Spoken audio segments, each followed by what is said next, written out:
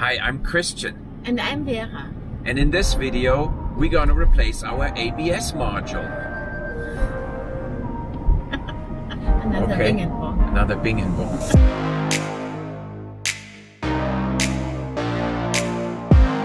Now, the reason we gotta replace the ABS module is because of a DSC fault.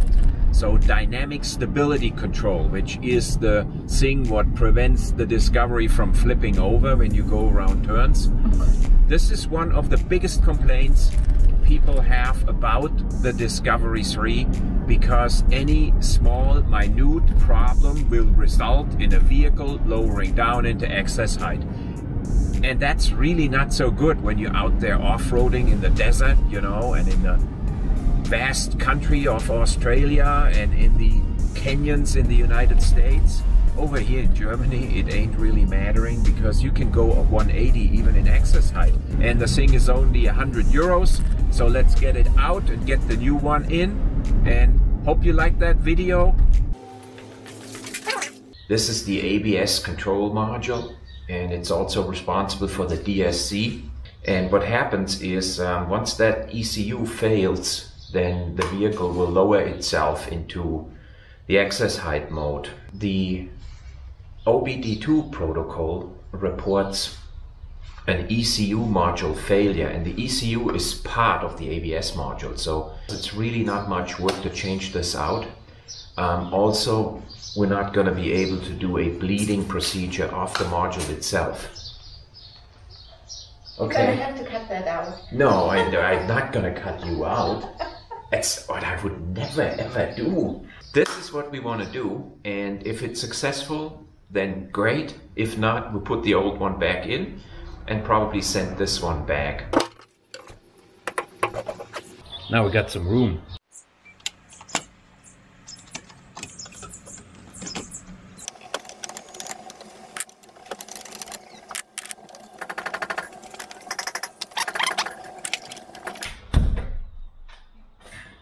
That's what you get when you have a blacksmith living in your household, right?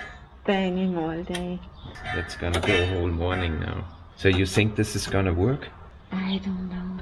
It's never what it's supposed to be. Did you check the sensor? What sensor? Why didn't I check the sensor? Okay, I show you a picture. This is the ABS module, okay? Yeah. And this illustration indicates what's all connected to it and related to it. And it's just everything. So it's like... You know that picture of the food chain? That's the same thing here. That's the equivalent by Land Rover. So this is the thing we're changing. And all the other stuff relates to it. It could be everything. Yeah. Another Saturday project. But so we have to bleed the brake lines afterwards. That's something I haven't thought about. It said in the manual only 2 bolts. Oh. That's not normal. Oh, see. So this is the unit. Maybe there's something obvious on it. Yeah, something obvious, like it's not working. So let's see if the number is the same. Here's the number. The other side of the number. Okay, we use your number here. Well, it's not the same number. Well, you got to look at this number here. Okay. Oh, I would say it's a 3. Beautiful. It got a quality label on it. Bang, bang, bang, Yeah. bang. You got to concentrate on our work. Can you open this up again? Yeah. I don't know why I close it. Yeah, because you're not paying attention. No. This is a power hammer, just if you're wondering, okay? Yeah, and it has a bear weight of 15 kg. Luckily, I didn't buy the big one like I originally wanted. You know, normally I want to get me the biggest one I can get. I'm just stupid. Yeah. All the things I screw up, I usually cut out. Make myself look really smart on the video. That's how NASA got that new moon rover up there.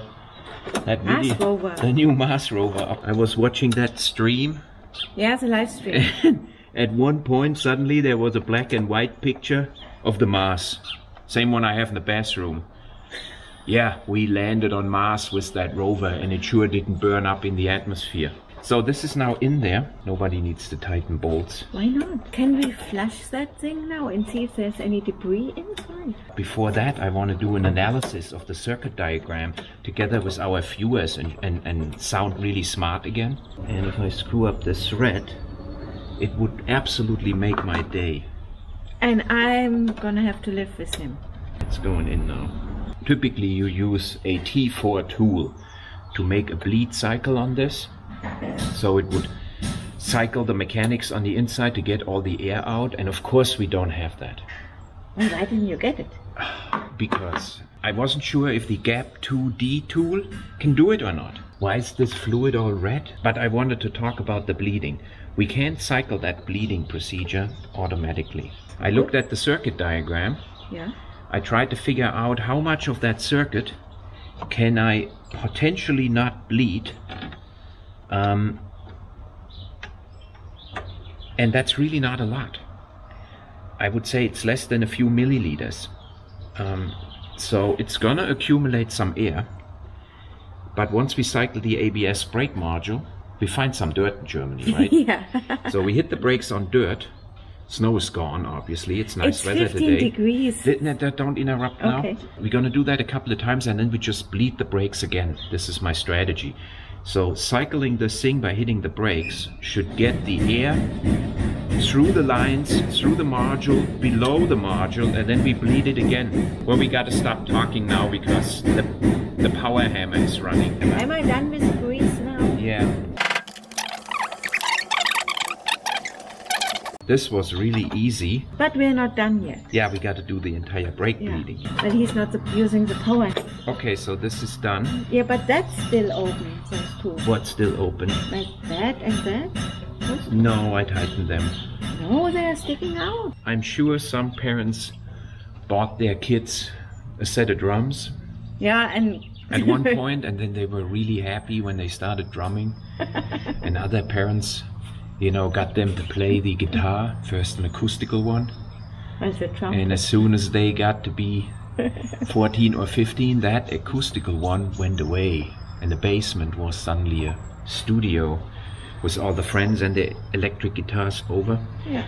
So I guess here, okay, we were all happy when he started to bang around on a piece of glowing iron when he was 8 or 9. Yeah, 8 or 9 years old. And now we got a blacksmith at home.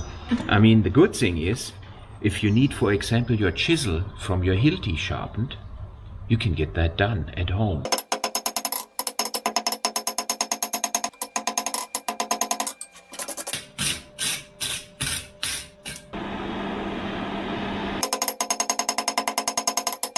Looks clean. Yeah. Looks like it's welded up.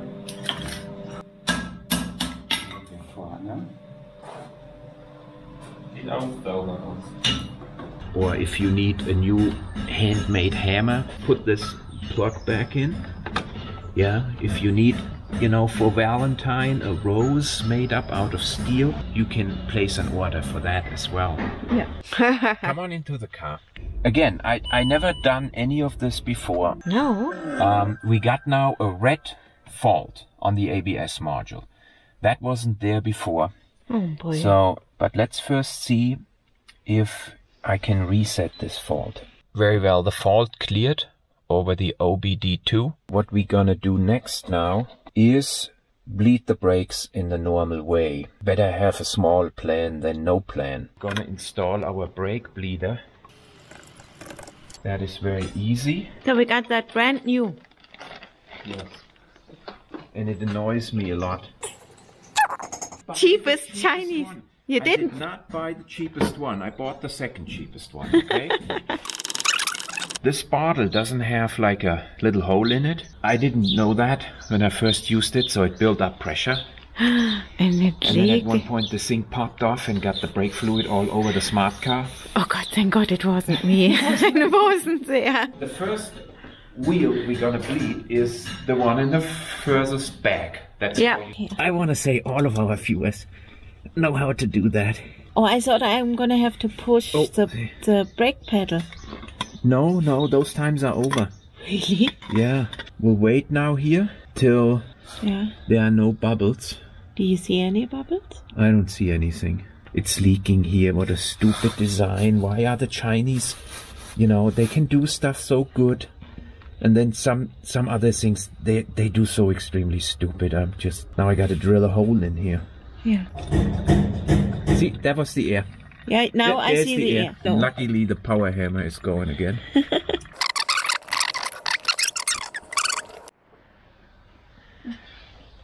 So, you see everything now? Yeah.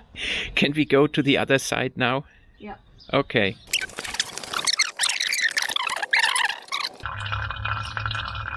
I see nothing. There I see bubbles. I don't. You have your hands. And this time I'm gonna do it right. I have to exhaust the air here first. I didn't do that last time. I don't know why. You gotta push it onto the snob. You see the snob? Yeah. Okay. This and push it onto the snob. Right. There. And now I gotta push the safety clip in. There, it's back on. I want to explain my theory. Show me my manual.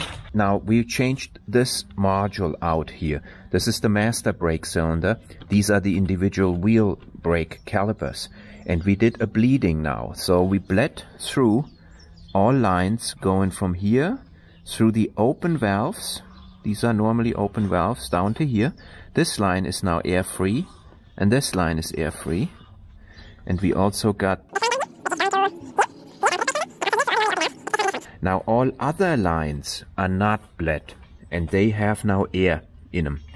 And the question is now, how do we get this air out? My theory is now, once we get the motor to spin and the pump to actuate, it will take the remaining air out of these lines and circle that into the lower section of the brake lines. And all we have to do is repeat the bleeding cycle like we just did. Here, see, it says here, T4 must be used to operate the solenoid valves and the return pump to ensure correct bleeding of the HECU and brake circuits.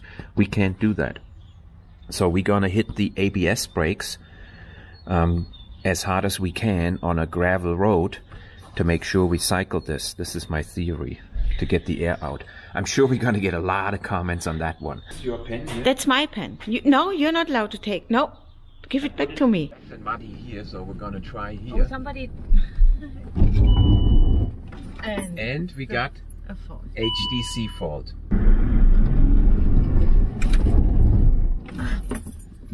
Oh, I don't like it. Well, it's certainly circling the ABS motor. That's the idea behind it. Oh, main control module fault. So that fault didn't go away. Shit. So there's the sensor, and if you look now here real close, look at this debris on there. What? Look.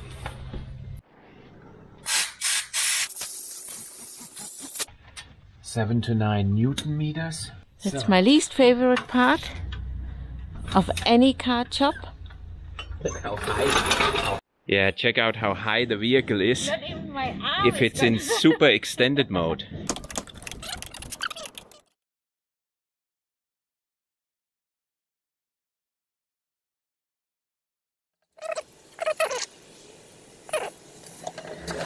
I got it empty now. I put like a little tiny hose into this hole, and that's what got all the way down to the bottom. Yeah. I used your jam glasses, I'm sorry about that. So here's the problem. This is the fluid I extracted out of the top of the container. This is the fluid down from the bottom of the container. I flushed a large amount through it. It did not mix with the old fluid, and the old fluid remained down in the bottom. And in addition, I used the bleeding system from my friend and not my own. And there was old fluid in that bleed system, and I poured in my new fluid and mixed it up with it. Later on, I asked him how old that fluid was. And he said, well, about 2 years. So the bottom line is, even though I replaced all the fluid, I didn't do it properly, and I flushed old fluid down into the ABS module. I think that's what killed it. That's what killed the ABS module. So what we're gonna do now is we got now all the fluid out. We're gonna pour in new fluid and flush it again. Maybe the system cures itself. Okay? That would be the nicest thing. Okay. I really doubt that. It broke on its own, so maybe... No, it didn't break on its own. You broke it. I didn't know that this container is separated into different compartments. Yeah, I learned that from Waldo's world. Okay, he said this in his last video, that this container has different compartments. And that's when I thought, geez, if that's the case, you can't just pour new fluid on top. It will never mix. Thanks to Waldo, I had the idea of extracting that fluid completely out, and it's a mess. It's probably part of it is 16 years old. Yeah. And I flushed that 16-year-old fluid when bleeding into our ABS module, and since then we got problems. That's why the problems didn't appear right away. That's why it took some cold days and some weeks and months until this motor cycled a couple times in the snow days. And that's what made it fail. It would not have failed if I would have replaced that fluid properly. Okay? That's the thing.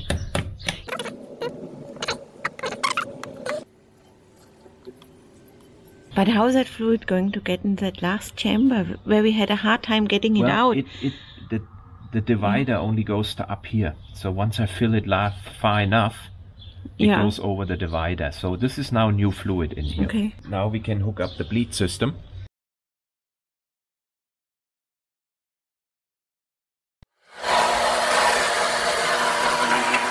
Are you frustrated? I am very frustrated. So this is really the end of this video, I think. We're gonna have to call it an unsuccessful discovery repair. Yeah. Because fact is, we invested now 2 days into fixing our ABS module problem. What I wanted to do is give you a little bit of an overview on what I've all done. Like the brake switch. I did take all 4 wheels off and cleaned the wheel sensors. After that, I checked the wheel speed sensors over my OBD2 diagnostic unit, and they diagnosed perfectly fine, all 4 wheels identical. I also checked the jaw rate sensor. There's actually also a way to diagnose it with my OBD2. It works perfect. I checked the supply voltage to the ECU and the battery voltage. It's perfect. It's exactly what it's supposed to be when the car is not running and when the alternator is running. I checked that everything gets to this unit here. So this is all fine. Here I show you a frustrated Vera. Yeah? It was frustrating, right? It was frustrating, yeah.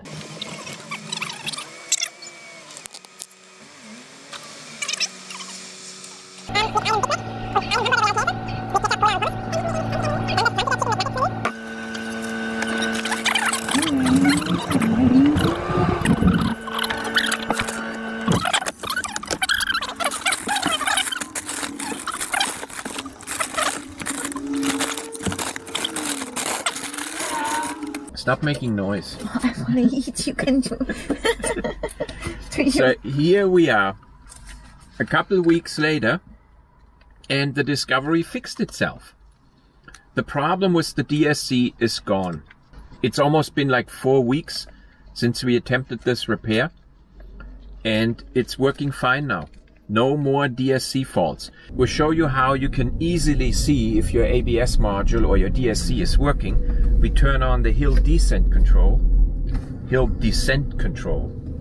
There. Yeah. And now it's regulating the speed. And by using the plus minus buttons here, I can control the speed down. Oh, this button here. Yeah, I turn this all the way down. It's steep hill here, 18%. And you hear it regulating. It's holding the speed. Hear it? Yes, of course. Yeah. So it's working. I'm waiting for... It fixed itself because it kind of flushed that new fluid through, I think.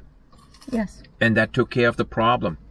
And the lesson is, what's the lesson out of this? Let me buy the good stuff. Let your wife buy the brake fluid and don't buy the cheap brake fluid and don't use used brake fluid. Yeah. All right, so we are really thankful for that. Now we're gonna have to enjoy our McDonald's food. Yes, I'm hungry. That's it for this video. Thanks for watching this all the way to the end, and we'll see you guys next week. See you next week. Thanks.